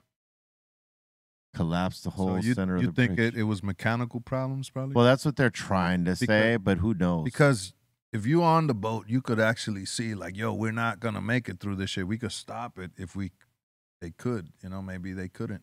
Yeah, that's what they're saying, that they lost control of the boat, like a mechanical failure or something like this. But it took out, like, it hit right at the support. Yeah. And that literally took the whole span out. But the question would arise, like B said, if there was pilot tugs bringing that thing in and out of that harbor like they do, why couldn't a tug got in front of it and, kept it from coming? See the size of that thing? Well, that's the whole thing, too, is like boats like that don't go in or out without tugs. Right. Like if you lose control of whatever is... Like the tugs are what pilots the boats in. If you lost control of how you steer this ship, but the engines are running, that's what's going to happen. Oh, yeah. So something malfunctioned. That thing's the size of a building. But we're gonna obviously find out more. I mean, sometimes they do things like this on purpose, just because they want to reconstruct things, move things, and may fix things to something else. Yeah, but I don't think that's pretty catastrophic. Just to replace a bridge. It is, but that's what we. It's either that's a fuck up. It was either piloted there intentionally, or it was out of control and it went there because there's. That's what I want to believe. Is because it was going. There was no passage for that boat under the bridge Well, that's anywhere, but that's- anyways. but- Like, even if it would have hit the clearing. But that's what I'm saying. It was out of control. They reported that they lost control of the boat. Which is most likely the case. You know what I mean? All right. We got let's see here. We got JPH Monsler saying late night bike and smoke and cruise like it's meditating. Yeah, Saying. it can be. It definitely can be. I mean, it's cool. I love to ride in the first place, but riding at night on a Monday like that, that shit was dope, right? It was great. I had a great time. Like I said, I'll bring some beers next time. I'm glad to have done it because that's what I need to do. That was the whole entire point of getting the bike to begin with. You know what I mean? I think Sin. But I was like, I was not prepared for it. I was like, whoa, damn. I think Sin. Wasn't ready. You're gonna snap in quick though. It yeah. ain't gonna take you long at all. I don't think so. What would you say? I was just about to say. I think Sin is down for the beer and ride. Once upon a time, yeah, probably. Do you ride bikes at all, Sendog, right now? I do, yeah. Oh, so you could hang with the ride, most likely. Yeah, and I try to get my cardio in every day, so the legs are there. Is it a stationary bike or do you like ride? Or I got both? I got one of each. I got an e-bike and I got a regular bike. Oh, you got an e-bike. Yeah. Yo, so the e-bikes you could actually put it to pedal just to be a regular bike. Yeah. Oh, Well, you can adjust the level that the battery will assist the pedaling. You got one of those. What are they called? Pendletons? What is it? Name of the company with the bike that you have? Oh, the stationary one. Yeah. Peloton. Peloton, yeah. Like, do you do those videos with those guys that work out on those things? Ever? Yeah. Come on, Sid. Time to get up. No, I don't like. They don't know. I just watch a video that it already has. I don't. Subscribe to a class or nothing. Oh, okay. So you can follow their videos and that type of stuff. Yeah. Does it track the calorie burn? It does. Yeah. Yeah. Nice. Peloton. Advanced. All right. Let's see. We got Marbell up in here saying Haji Chic, Greenspans and dinner, Loke, blue side, he's saying. Oh, shit. He said what? Blue side. He said you owe him dinner and Greenspans. First of all, I don't even know who the person is he referred to. So my name is Sendog. About time you learned that. And then what was the rest of the question? The comment? He said Greenspans and dinner, Loke, blue side. Loke. That's huh? Marbell right there. Yeah. You know. I got you one of these days. You just hold on. It's a small world. Yeah. We got Chris saying, I smoked fatties with Sendog at SRH when he was with his metal band. Oh, word up. Nice. Awesome. Rehearsal spot? No, that was at the recording studio, SRH, Kevin Zinger spot. Right on. We were doing the S610 thing. That's right. To Kevin Zinger. I'm sure we did smoke some joints up in there. We got Greg saying, excited to see you guys perform in Detroit. Let's get lit. Let's go. Bring it. Come on. Take them to Detroit. No. E-Town. No. Eminem. Detroit. We got Eric V saying, Dyno GT, that was my bike back in the day. Yeah, GTs were dope. Yeah. Redline, GTs, Torkers, PK Rippas. Mongoose. Haro. Tracks. Yeah. FMF. BMX. There was another one. I can't remember the name. Cook Brothers. But that's all the old brands, though. Yeah. Banana seeds. Remember those? Which ones? Banana seeds. On the Schwinns. Those were on Huffies and Schwinns. 5 gear. Yeah. There's only a few of them that still exist. Like Redline still exists, right? And what, GT? I never had one of them. And maybe Haro. All the name brands are around. They're still around? But I'm saying there's a lot of the companies that, the riders are riding in the scene, it's a lot of the newer companies, and more tailored to what they're doing, all the street, style riding, the big jump riding, the trail riding, the racing. There's a bike for every aspect. All of it. Yeah. Yo. That's real. You remember the Huffies? Yeah. Crazy. Those were heavy ass frames. Those were like that was my first bike. I had a 24-inch hoof. When I was for my first bike. That's the beginner bike. It had a big old wide ass seat, like an Evil seat. Remember that? Yep. And all the other bikes like that were more advanced had the rider seat like you see today. But the Huffies had that big old fucking big old. Yeah, just put your ass on this big ass seat. You'll be all right. And they try to make it comfortable, but those bikes just ain't practical. Hey, man, I learned how to hit jumps on a Huffy. I ain't even mad at Huffy. I was jumping my friends on a Huffy.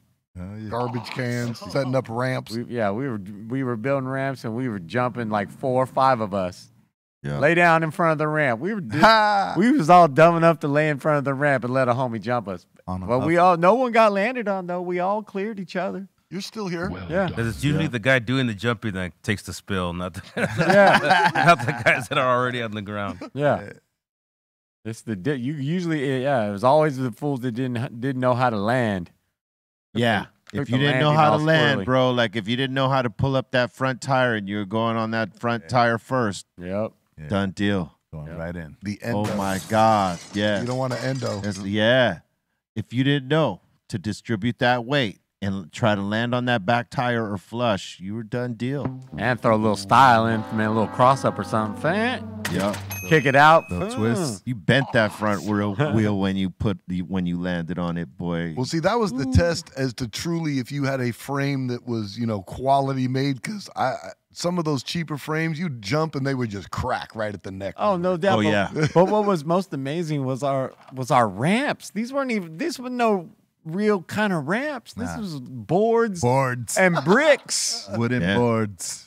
Yeah, all kinds of makeshift. Like type, we were jumping people with How did boards and bricks. How did somebody not die back then? Yeah, it was crazy. America's Most Talented. Yeah, we were young and gritty. You know what I mean? We had no fears then. That was the days of like hauling down the street on your bike into the flooded street after it rained and just sliding through it, yup. Just throwing water just everywhere. See, and what people don't realize, to get the wood for the ramps, we had to steal the wood from where houses were being built miles away and lug all that wood back to the house. All fools was getting wood. Hell yeah. Like random quarter pipes would pop up out of nowhere. Good old days. Yeah, man. Stealing wood. To get a jump off. To get a jump. All right, next. We got Rose and Ricky saying congrats to you guys on the upcoming show with the London Symphony Orchestra. Thank you very much. Since we announced this gig, there's been a lot of excitement down there. The pre-sale tickets sold out. Yep. So, and the heads up, tomorrow morning they go on sale. The regular tickets, 9 a.m. London time. Yeah. So that would be like midnight, West Coast. 11. 3 in the morning is 11? 11, yeah. 8-hour difference. 8 hours from London to LA. So then 2 in the morning, East Coast time. Yes. So those tickets, what I'm getting at for that orchestra are going on 9 a.m. London time. So you guys can figure out whatever your time is, but those tickets are going on sale in the morning. Oh, yeah. It's going to be popular. And they're going to sell out in they're saying like in record time. 9 a.m. London is 1 a.m. LA. Okay. Yeah, I'm on. We're finna fill it up, man. Yep. All right, next. We got Fernando up in here saying thank you for the laughs, drama-free, and the highest podcast. One love all the way from Lake Tahoe. Tahoe. Yes, man. Tahoe. Rasta. We got Midget Mike asking the table, what's classy when you're rich but trashy when you're poor? That could be a lot of things. Blunts. I don't know. What is it? Is it a joke? No, he's just. It's a question. That's a question. All right, run that question one more time. What's classy when you're rich but trashy when you're poor? Cocaine? That sounds right. I'm going to say like clothes that everybody's wearing now with the knees cut out with holes in them and all that. It's classy when you're rich, but trashy when you're poor. Yeah, when you're poor, That's not a bad one. I wouldn't say classy. I would say trendy, maybe, right? Because like hip hop clothes ain't. No, I think he's got a point though with that. But I don't know. It's two different types of class because there's class on both sides. Yeah, Mike, squeeze. Yeah. All right. I was going to say, like, you kind of said the drugs thing, but you could say, like, people who drink all day, it's seen as, like, classy for rich people, but poor people drinking all day, it can be seen as a bad thing. Okay. No, those poor motherfuckers drinking all fucking day and night. Yeah. Yeah. So do some of these rich fuckers, though. Yeah. I'll pass on that one. Well said, Les. I've been poor and I've been rich. I'm gonna pass on that one. That's a song right there. Country song. Yep, a country song. I've been poor and I've been rich. I still don't give a shit. I ain't drunk. I'm just drinking. I'm just drunk. I am just drinking. Go wild, I ain't thinking. It is. That's the hook. We got Jesus up in here saying, yo, Steph Tone, Pedialyte is crucial. Yes. Definitely. You did the right thing by having that Pedialyte close by, man. I think it spared me because, like I said, I didn't wake up with any kind of soreness that I had potentially. I was like, well, let me just survive the night and let's see what happens. You did the right thing, man. And I got up with. Actually, I actually woke up kind of nicely refreshed after it. It was a straight through the night sleep. Just boom. You are a little sore though, right? No. I'm telling you, I think those electrolytes were a key, recovery. Picked you back up. But when you got home, you felt like you've been down. You felt like a little bruised up, or no? I just, and actually, I thought the walk from the car to inside was gonna take a minute. But I actually I was able to walk inside, without feeling like, all right, I didn't just have the longest ride in a forever time, You didn't need a wheelchair, right? Yeah, I thought I was like, man, I might pass out in the car for like 20 minutes. No, I just got home, went in. I was like, you got to just go in. You soldiered it out. Get ready, go to bed, and just go bed. Hot shower. And it's done. Bengay. Yeah. No, it was a good experience. It was tough. I was not prepared for it, but for the bulk of it, like I said, I got an awareness of downtown I never had before. I never even considered I was going uphill, going that way. Yeah. And the downhill, but actually riding up and down through it, I'm just like, wow. Yo, you're gonna have a way better time when you get them legs together. You're gonna love that shit. Watch. Oh, yeah. I remember one time me and J. Rule out in Germany, he decided, like, let's go into the city on bikes. So he had 2 bikes. So we was like, boom. Of course, he gave me the fucked up bike that was with like super heavy and everything. But we went into the city, 2 hours riding bikes all through this. My nuts were numb. My legs, it was hard work. You're going through it. Yeah. This is what this ride will be like if you don't get your legs together first. Yeah, definitely. All right. In the last one so far, we got Jibby asking, is Cypress Hill going to do a Radio City Music Hall orchestra show? Love to do that. That would be awesome if we could do this in New York at Radio City Music Hall. That would be enormous. Let's just manifest it through this conversation. Yes. That's the plan. Let's go. We'll set the task. All right, is that the last one? And a big shout to the Real Cuban B, Madways, Bosco Drummer, and Last Minute Leo. Thank you guys for your super chat. Salute to all y'all and much love for tuning in with us on the Dr. Greenthumb Show. Spread the word, you heard. Tell your friends. This is where the high starts and ends. The highest show in the world. Salute to all y'all. Much love and thank you for being here with us. Make sure you check out the mix show after this. Real Psycho, Psycho Leezy, and myself. Come check us out on Be Real TV 2 right here on YouTube. If you're on Twitch, just stay locked in. We're going to be rocking straight away. B_Real TV. That's the place on Twitch. And if you're a member of the home site, key in. You know what I'm saying? You can watch this show and the mix show on the home site and take advantage of some of that merch, which I see some of you have as of late. So, yeah, come on in. Check the options. You know what I mean? Be a part of the community and get both these shows there and, support. We got new designs coming up, too, in the shop, but this is the newest one right here with the Dr. Greenthumb posters, stickers, shirts, the whole deal. Go get down with it at www.bereal.tv. With that, thank you very much for your time. And Trace, you got any shout-outs? First and foremost, double XL on the Dr. Greenthumb gear. Thank you. Big shout-out to all you guys around the table. Always fun to come in here and hang out on a Tuesday. All the guys up in the control room, everybody out in the front office, Aton, the dog, everybody included. Follow me on Instagram at Trace Nunes. Real simple, at TraceNunes. Les. Yeah, definitely. I need a XL. That first one. We're all placing orders. Yeah. But shout out to everybody hanging out with us. Shout out Dr. Greenthumb Squad. And if you're on that IG, make sure you follow me, Psycho Les Official, or follow us at the Beat Nuts. And also, if you are checking for new gear, you want to look fresh this summer, thepsycholesshop.com. I'll see you in the mix. Shout out the Insane Asylum. Thank you guys so much. Shout out to Ray Morning Shot Films. Shout out to the Dominator. And shout out to my best friend in the whole wide world, Send Dog. Wow. A hell of an endorsement there, Send Dog. I know, dude. Steph Tone. I don't think that's going to get you in a higher position in the hood and everything, but thank you. He wants that sleeping bag in your man cave. Yeah, he just wants to stay the night. Yeah. And get scrambled eggs. Yep.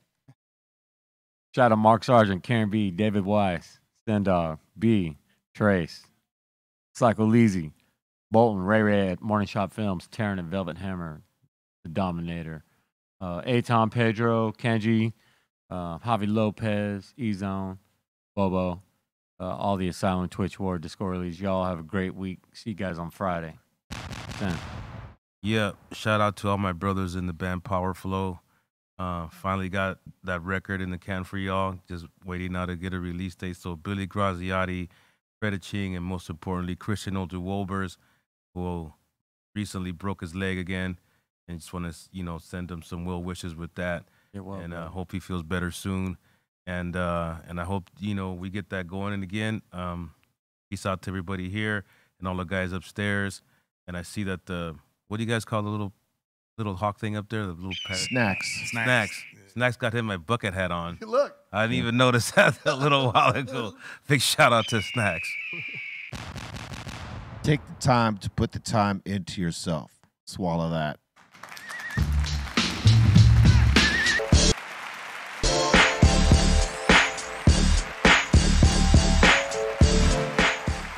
BeReal.tv